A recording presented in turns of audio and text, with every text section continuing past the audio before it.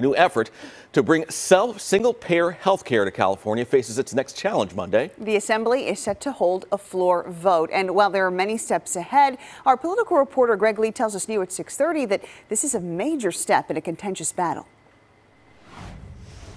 The stakes keep rising on the latest attempt to bring single-payer health care to California. Monday, lawmakers in the state assembly are set to vote on AB 1400, the framework for a government-funded universal health care system. So we're trying to save money in our system, make it more efficient and accessible truly to everyone. San Jose Assembly member Ash Kalra is the bill's author. Under the proposal, private insurance plans would effectively be replaced by a state-run plan called CalCare.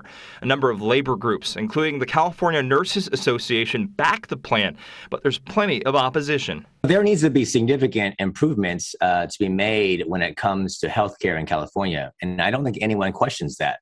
I think what people are concerned about is that this proposal is the wrong answer.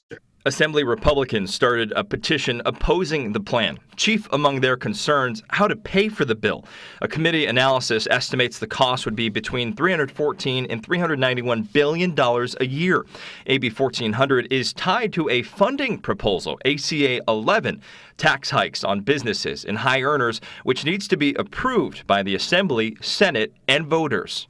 The entire state budget proposal by the governor that he announced is around $286 billion. So this proposal would cost more than the entire budget of California. Even the taxation mechanism, which some estimate will be $160 billion or more, is less than what we're paying now. And they don't talk about that. The committee estimates the total cost of health care in the state this year will be around $517 billion, $222 billion of employer and household spending, $295 billion paid by local, state, and federal taxes. The California Medical Association, California Hospital Association, and more than 100 other medical and business groups oppose the plan.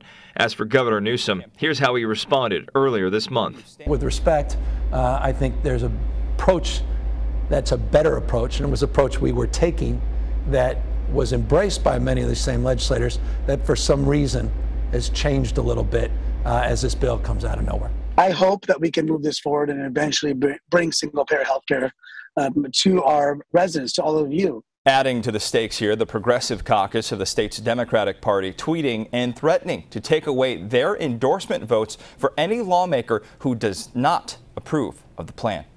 In the newsroom, Greg Lee, KTVU, Fox 2 News.